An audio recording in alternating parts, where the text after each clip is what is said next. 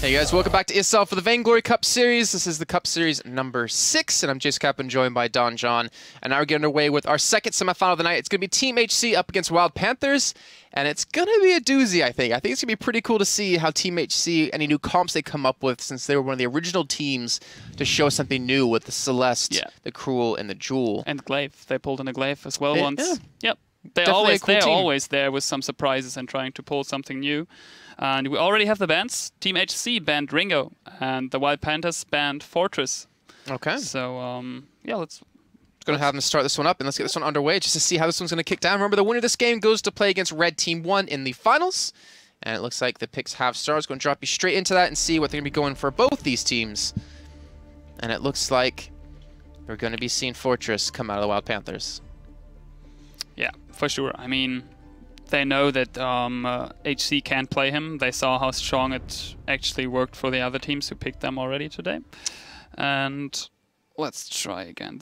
I really don't know why that's coming up. Yeah, it shouldn't bother. As soon as we are in, it shouldn't bother anymore. So that pedal soft pick threw me off for a second there. But it's a Cruel in the end. And we do have Best Celeste EU playing Celeste. That's going to be great. It makes it easy to say his name. Yes. And I'm always a big fan of seeing some Celeste and also Shizzle My Nizzle. Shizzle My Nizzle. It's a great name. It is a great name. But here we go. Dropping back into the fold. Fortress. Okay, this is where we're going to find out if he's going to be able to actually to show his true power. We saw him earlier on in the Red Team 2 against Unknown game, and it was a one-sided affair, so it was really kind of hard to judge exactly how Fortress worked out, but we're going to see this time how it works. And well, you've seen the power of him already with his passive. Sitting next to an ally for 1 second gives him a speed increase as long as he sticks near him, and it gets him out of the base a little bit quicker. Yeah. So lane Imperium going probably for the crit Jewel, which actually Best Celeste EU showed us. So beautiful the first time for me. Yeah. Actually, I saw a really heavy crystal crit. I'm always keeping saying crystal. Well, we've actually seen a Jewel versus Jewel where one was weapon damage and one was crystal power. Okay, what? Why are they? Oh, they saw Best Celeste EU actually. I didn't even see him going back here, and they tried to pick him off here. A Rocket Leap, another 11 seconds. Just a bit of poke by if they're Best Celeste EU. Well, that's good though, because now he can't go too deep into his lane, and it might be a bit easier for Imp at the moment since he is melee and Celeste obviously not. Okay, so interesting to see how that one kind of worked out in the beginning. Yeah, like I was saying before, we did see Jewel versus Jewel. One was weapon power, one was crystal power. And the crystal power one was dependent on having a Koshka lock down someone, so his big red button would instantly destroy him. With the weapon power one, once he survived the initial burst, he jumped straight on top of him, and you pretty much guess where it went from there with 2,100 crits. Yes. Or, well, 2,100 damage across the entire team in a matter of a second. Yeah, the thing is, like you mentioned it, it's super difficult to hit 3 members. I mean, to hit 1 if you're playing versus Ataka. Was the pick of Palmatoro. What I totally agree was the Jewel. I mean, he didn't see that the enemy is going to pick a Jewel, but he probably, well, he guessed it. So he went for that Taka, and we saw that a couple of times already, actually, people using Taka to kite over Jewel. And actually, you can dodge the Thunder Strikes. And the second big thing is, Jewel is super crazy weak from behind, because she only has her normal shield and armor from the sides and the front. So, therefore, Taka is a really good counter pick against Jewel. And there might be first blood, though, if the Wolf jumping back in, Truth of Tooth, so trading that kill, actually not trading it, getting the first blood for Team Wild Panthers. Lif. Oh, he goes for a Linvoker, though, instead. Not exactly sure why he went for that one, but now Lif trying to go back in. He's got to be very careful. The explosion from the Scout almost have to finish him off. They're so low. He can pick up a double here. Linvoker trying to run away now as Palmatoro looking for a second kill. It looks like he will back away because Jewel is heading down from that top side. But that was... I think that was way too big of a mistake to be making this early on. Yeah. Oh, actually picking up Celestian lane finally for Imp. Getting the Thunderstrike probably into her and... See, I feel this is a lane that Celeste should 100% win. But I mean, she still was quite lowish True. from the poke of If early game, so that probably helped Imperium actually to lock down that kill. And his Rocket Leap was on cooldown, so he probably hit it. That's the thing. And, if you see him Rocket Leap into you, Core Collapse right on your feet. Yep. And they lands right into a stun. And then you're both stunned. And then you, I mean, ideally should be poking pretty well too. I mean, Best Celeste, you probably knows that since... Come on, Celeste! Since somehow that is his name, right? And yeah, Palmatoro going in, getting a bit, actually the target here by Truth of the Teeth. And no one really... Yeah, always need to recap and try to figure what the name actually is. It's just funny because it's like... Because English isn't your first language and you're saying it better than I would be saying. With like just learning the name. Ooh. Invisible, but the flare gun unveiling him, and that's for the second kill for Team HC. In lane, nothing happened. If somehow survived that, Best Celeste EU is a bit low. And Imperium is doing a good job in lane so far. He's already on 2k gold. It's going to be interesting. What way is he going? Is he going for the heavy steel, maybe a Sura Blade, maybe a mask first? And when is he starting for the crit? Someone just died back there, but I want to capture this fight since they are both on the wrong side here. Just one Thunderstrike going in. They are still fighting back here.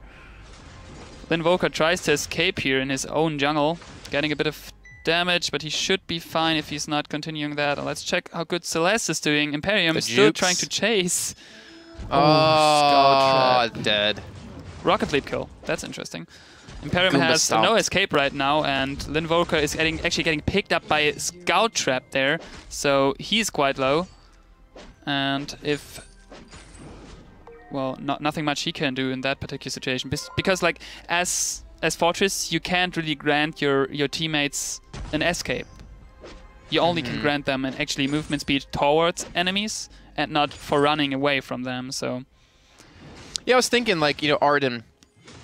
Like I was thinking, why is Shizzle playing Cruel as support? I mean, he kind of acts like Scarf a little bit. He has that ridiculous damage that he can do with his smite, and he doesn't even need items for it. Where Scarf did a lot of damage off of basic attacks when you did hit an ability. I was wondering though, Arden, would that be a little bit better for Taka? Because you can lock someone into an area and give him a speed increase as well. But either way, Shizzle getting a little bit low on HP. He's gonna have a heal off of his smite. And Deadman Rush is keeping him relatively healthy too. You see though how slow Shizzle is. Yeah, that bleed is ridiculous. But you know what? It's not stopping Palmatoro. He's looking for a second kill. He gets it. And how is he gonna get Imperium? Oh, dodged that Thunderstrike. Big red button. Perfect. I like that, how he was looking the one side, but shooting it in the other way, so Celeste felt kinda safe for a second, and then just big red button into her face and falling down. Nicely done. I like though how Palmatoro actually dodged that Thunderstrike. He's proving he's pretty damn good on Taka. It's 6-4, not that big of a difference in kills, but gold, it's getting pretty one-sided. You can see 5.5 to 3.7. But that Scout Trap again, gonna do some decent damage. Lift looking for a catch, or she will be backing away. And Palmatoro, I think you just take him on, but does he expect Imperium and Linvoker to be there right behind him? Oh, someone's getting caught. Yeah. Ooh, the Rocket Leap, max range Rocket Leap jump there onto Shizzle Manizla. Shizzle Manizla is the target. One Rocket Leap. Yeah, not Rocket Leap, one Thunderstrike. One Thunder Leap. Rocket Strike. Rocket Leap Strike. Face died. I'm looking for another fight though. Why are they why? You just lost one of your men. Why would you go for another fight yet again? Palmatoro. But doing a good job. I mean, he's cleaning them up, and he's doing a fantastic job of stop this. I'm not really sure why they, committed for the fight again, but we're seeing it as Palmatoro's got to be careful now. He doesn't have his, actually, no, he does have his stealth back up, but I don't think he has the energy to do it. Doesn't matter. He gets the kill nonetheless with the help of Celeste. And they're able to force them back. 7-5. 2 seconds on Solar Storm. Is he going to hit it, though? He's got to be careful. Yeah, where is he going? Needs the vision for it. He has a Rocket Leap. Yeah. He should be able to get away. And it's not enough damage. Not yet. But still, I was curious. That's probably why he chased. Oh, they keep dying on odd places. Where did he die? Oh, they chased. Oh, I didn't even see that he ran back there.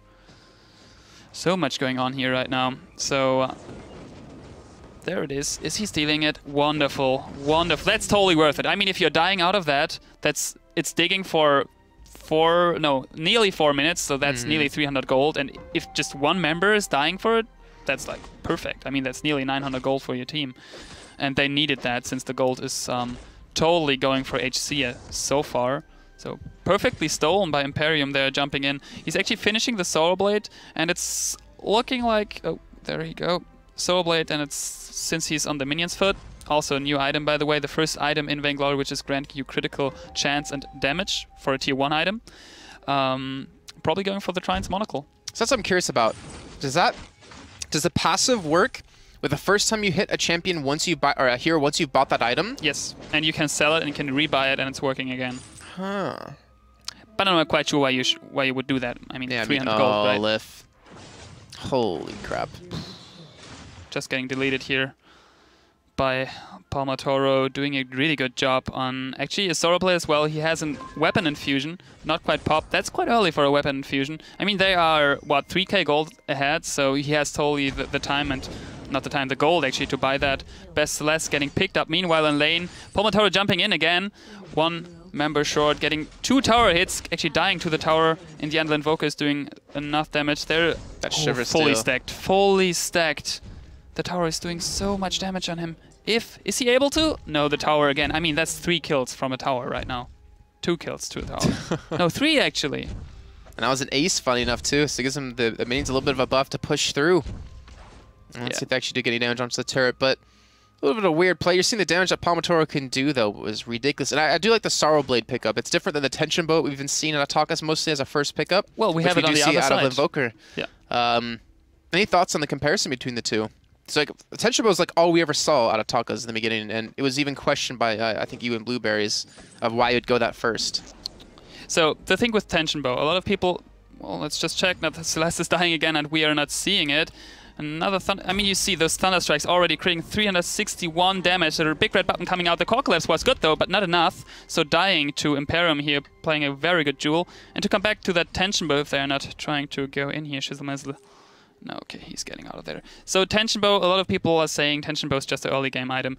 But you need to consider that Tension Bow is also granting you piercing, armor pierce. And especially if your enemy is not buying armor, why not use it? It's still super effective. And that's, I had, that was my opinion maybe a month ago, that I thought, why buy a Tension Bow? It's falling off if you're going into a late game, a long game, you know that you're in a really high competitive matchup, you know that's going to be not just an 8-minute stomp or a 12-minute stomp. Why go for a Tension Bow? It's not granting you so much I don't know, it's not worth it to buy it for late game, but it is actually, since you have that additional armor pierce, and especially if your enemies are not buying any armor, you're basically doing true damage. Just hitting through everything. I'm actually curious, there's no items that give you flat pen, right? It's just always percent? I believe so, yeah. There's... Wait, did he just minion candy his wolves? Yeah.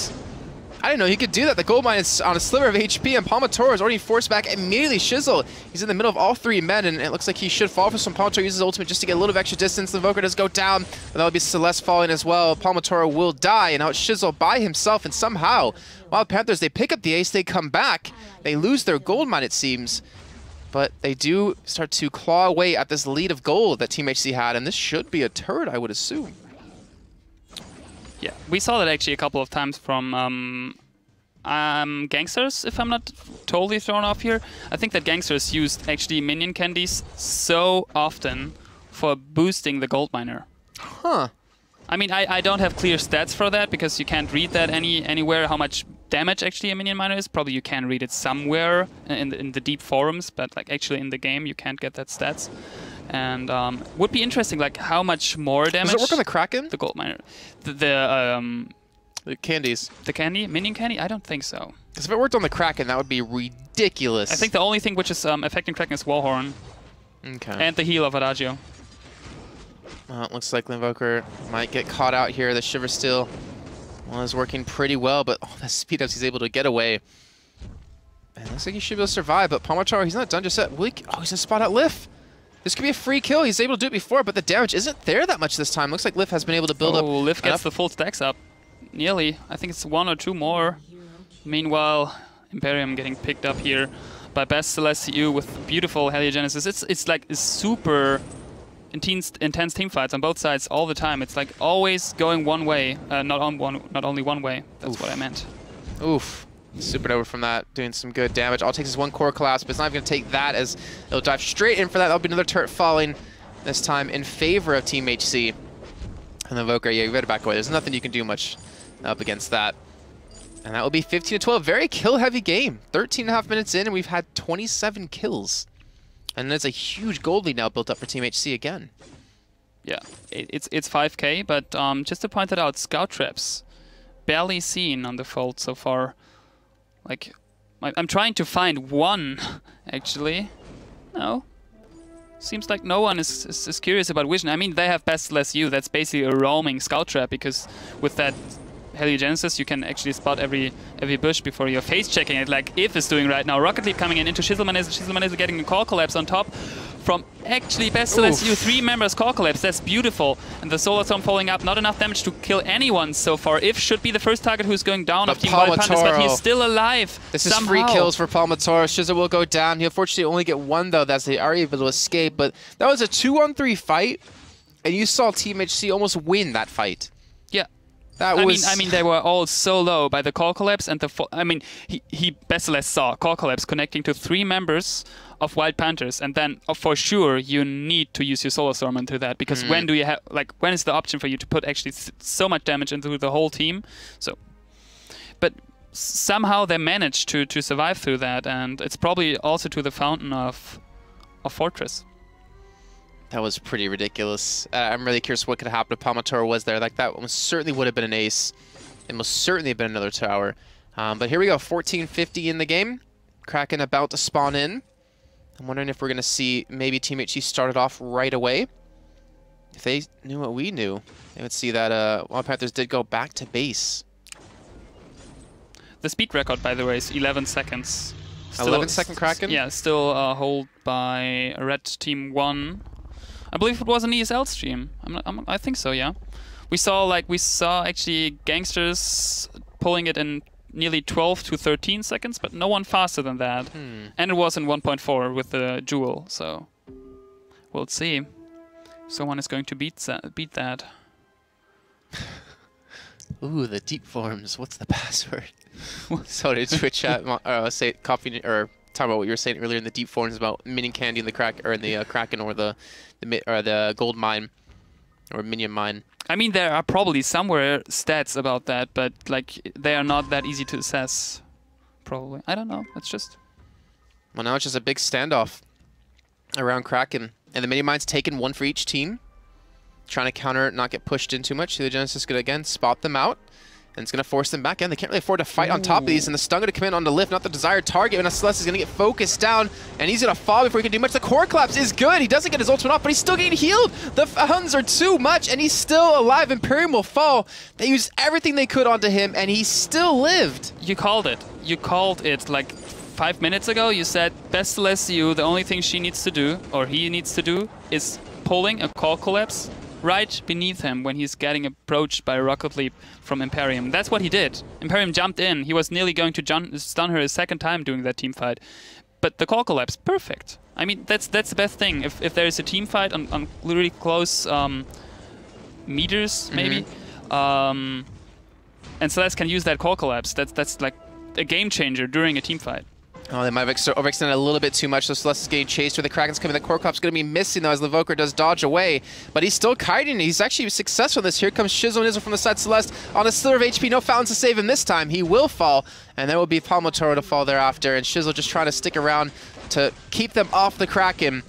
But you know what? He will fall and just actually won't even fall. No. They will go back to defend. He's bleeding still. He just tried to get Kraken some free hits. And that Kraken got them nothing. No. Just 500 gold actually for every member of Team Wild Panthers. Wow. So we'll see. Especially Imperium finished his first Giant's Monocle. And still, we don't have. No, we don't have. Oh, there it is. There's armor. There's more armor just coming in by Palmatoro, thinking about it to get actually a bit of armor against. I mean, we talked about it, right? I don't need to recap that. And ooh, do you see those infusions? Just one ran out on the Invoker, but he went on double infusions, and we have still infusions running on Jewel. Yeah, it's kind of for the stats it gives you. It's relatively cost effective. especially when you're at the brink of almost losing the game, and you want to be the team to play against Red Team 1 in the finals. We could see a rematch of Cup 4 with Team HC up against Red Team 1 if they can pull it off. Oh yeah. But it hasn't been determined just yet, and would be curious if like Red is going to ban Jewel just because they got wrecked once. But no, I don't think so. I mean, I'm curious if they would ban. Yeah. Shizzle it. Oh, the stun right onto him as he was jumping in, but Celeste hasn't really connected too much just yet. The core collapse, I haven't seen it unless he missed it earlier on. The focus is on so cooldown. good. The focus is so good by Team HC. Always Jewel, always Imperium falling first, or they try it at least. And yeah, Linvoker just getting killed here. Oh, he's kiting it quite long. That though. auto attack. But still, no chance. He will get back to base, so he will stop the ace from coming in. And there's not really much they can accomplish off the back of that except take away a minion mine. Yeah, the minions are not pushing right now for them, but still, I mean, it's 10 seconds, 25 on Linvoker. That turret is nearly down. That's basically 1 Heliogenesis, 2, 1 auto attack, and it's down. So, right, so they will at least get that. So I guess the Kraken did work out for them a little bit. They get all that damage in. I mean, they needed to do it, right? Why not capture it? It could go. It could go bad for them. They're dying out of it like they did, and they're not getting 1 tower out of it. They're giving basically free gold. But I mean, why not capture it if you can easily pick it up? The Kraken will be respawning in relatively soon too, so they'll have that objective to work with. But the focus, like you said, I'm still just amazed though at one of those fights we saw earlier. I think it was 2 fights ago where Celeste was the focus. And the fountains were just amazing to keep him alive. And he was just spamming ability after ability to try to use that Eve of Harvest just to stay healthy enough so he wouldn't get dropped. But now Lift might get caught out. Linvoker gonna get hit with the stun even while he was stealthed up. And he should fall almost immediately. Celeste, is he gonna use the Solar Storm? This Core Collapse lands on a 2. He's gonna follow up with the ultimate, but it doesn't really do any damage, unfortunately. And now he's gonna be up against a Pyramid, a 1-on-1, as that will be the first kill coming in over onto Linvoker. Lift will be chased away by Palmatoro, and that'll be the ace coming in. And that will be the victory for Team HC to get to the finals in now 3 of the 6 cups. They've done it in Cup 2, 4, and now today in Cup number 6. And they've earned it. I mean, this is a team that kind of came out of nowhere, and they are playing really damn good. I mean, we don't even have Collab here anymore because they got knocked out by Prodigy in the round of 32? 16. Yeah. And yeah, well, we are actually having a great final. I'm looking forward to that, to be honest. That's going to be interesting. Especially, I'm looking forward what is Team HC doing. Like, are they pulling something totally new? Or are they just sticking with what they are doing right now already? I'm not sure, but we'll find out in just a little bit of time. Quick before we do head to the break, Red Team 1 or Team HC, which one do you think is going to be the victor of this? Without seeing picks. Red 1. Okay.